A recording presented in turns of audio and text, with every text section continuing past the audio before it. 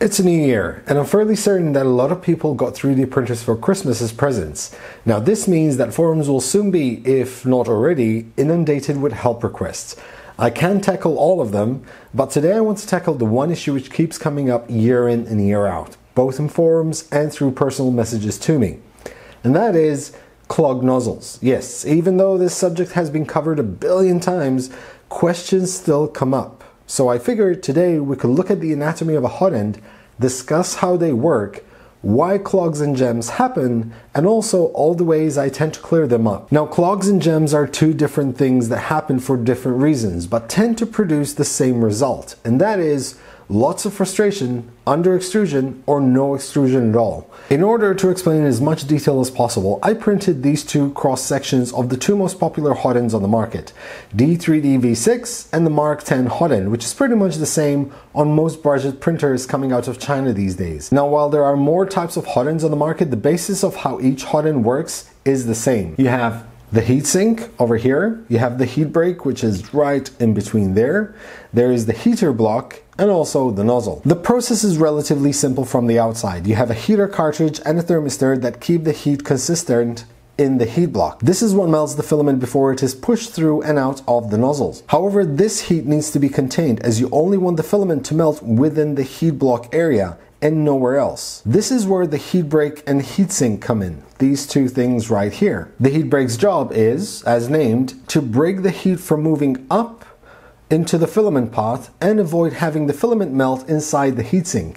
Heat breaks tend to have a very thin casing around the exposed areas in order to be as efficient as possible. While the heat block generates heat and also heats up the heat break, the heatsink is actually kept cool by a fan, which in turn cools down the top part of the heat break, which in turn keeps the heat contained within the heat block. Now, if we flip the hotends over to see a cross section, you'll see that these two tend to work slightly differently. The V6 is considered to be an all-metal hotend. The reason is that the PTFE tube that guides the filament stops at the very top of the heat break. This is the heat break right here. While on the Mark X, the PTFE goes straight through the heat break and into the heat block and sits flush with the nozzle down here.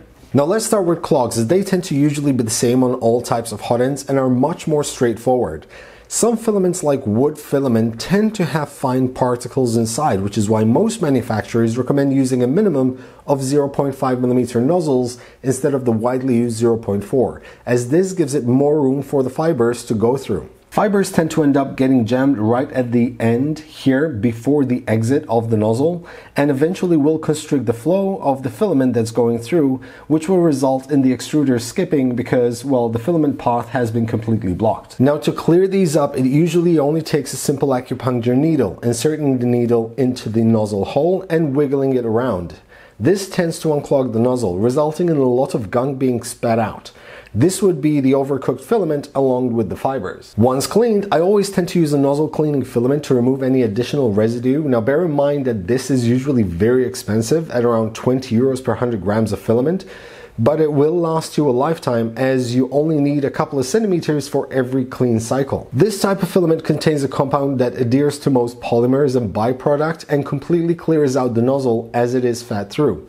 I usually set the hotend temperature to 10 degrees more than the filament that I used, which actually clogged the nozzle, and then just push it through, which does the trick. If the needle trick doesn't work, you can then try a cold pull. Now, if you have a direct extruder, it is ideal to remove any tension from the idler in order not to damage the drivers of the extruder. The process involves heating up your nozzle to the highest temperature it can go. Once the temperature has been reached, slowly take some nylon filament and insert it slowly into the nozzle by hand. While you are still pushing the filament through with your hand, reset the extruder temperature to 0. While the temperature is slowly going down, keep pushing the filament through by hand until you cannot push any further. At this point, let the temperature go all the way down to room temperature. Once set, reheat the temperature to about 200 degrees, and as you are doing so, start pulling on the filament with a bit of force. As the temperature goes higher, you'll notice that at some point the filament's starting to stretch as you're putting tension to it. At this point, give it a good tug. Please note that you should never perform cold pulls on ruby nozzles, as you risk severely damaging it. If done successfully, you should hear a kind of popping sound, which is the suction within the nozzle. Also, if done correctly, the end of the filament should be shaped like the inside of the nozzle with a microscopic tip representing the nozzle hole. This means that you managed to cover the whole inside of the hot end. Doing this a couple of times ensures your nozzle is completely clean. Now, if neither of the two methods helped, or the filament path is restricted and you cannot get any filament into the nozzle itself, chances are you have a jam. The most common type of jam happens when the hot end is not heated up to the high enough temperature for the filament being used. The filaments end up simply softening enough to get to the nozzle and trying to forcefully make it through. However, it doesn't manage because there's not enough heat and the filament has not melted enough. This is a simple fix, as a higher temperature usually helps here. Now, with the Mark 10 hot end, most jams tend to occur between the nozzle and the PTFE tube. If the PTFE tube is not sitting perfectly flush with the nozzle, like for example in this case, filament tends to start accumulating and start restricting the flow of the filament. Now, there are also cases where the PTFE coupler, which is this thing right here, which holds the PTFE tube in place, it starts slowly failing. This is a common occurrence with cheaper ones. As retractions on the print start to happen, the PTFE starts slowly generating slack around the coupler and starts being slowly pushed in and out, creating that little gap again in between the nozzle and the edge of the PTFE, resulting in the same accumulation of filament, which in turn restricts the flow. On the V6, jams tend to occur due to heat creep. Now, heat creep usually happens when your heatsink fan is not efficient as it should be, which results in the heat break right here not being able to efficiently keep the heat contained within the heat block. The result is that the filaments start slowly melting further up from the heat block and into the heat break due to the higher temperatures. Eventually, the filament will reach a point between the melted state and also the solid state coming in, and where those two meet, there will be a jam. This will obviously restrict the flow completely. In both these cases, it would be ideal to take apart the hot end to clean out the path. Now, while this sounds like a headache, well, it's actually because it is, but it is the necessary evil that at some point you will need to tackle. One tool I always recommend having is a heat gun, as this makes your life a lot easier when having a 3D printer. It also makes it easier to clear out these kind of jams. The first step is always to heat up the hot end and remove the nozzle. Now, the heat will expand the metal within the heat block, which in turn makes nozzle removal much easier. To remove the nozzle, most heat blocks need to be held in place by a spanner of sorts in order not to undo the heat break, or something like this, which I had 3D printed. Now, even though the some Mark 10 hot ends have two screws to hold it in place, I still tend to use a securing device to avoid damaging it. Then you can simply unscrew the nozzle with either a socket wrench or a nozzle wrench like these. Or in my case, I like to make it a little bit easier. I use the Z-catch, which is a tool I bought at Earth, consisting of two sockets within each other. The outer one holds the nozzle block in place, and the inner one gets a socket attached to it for the nozzle, which you can simply then twist. Once the nozzle is removed and you can confirm that the filament path is blocked, the next step I usually take is to slightly heat up the heat break and heatsink with the heat gun. This will soften the filament jam inside. Now, I don't want it to be extremely hot, so just a couple of seconds should be fine.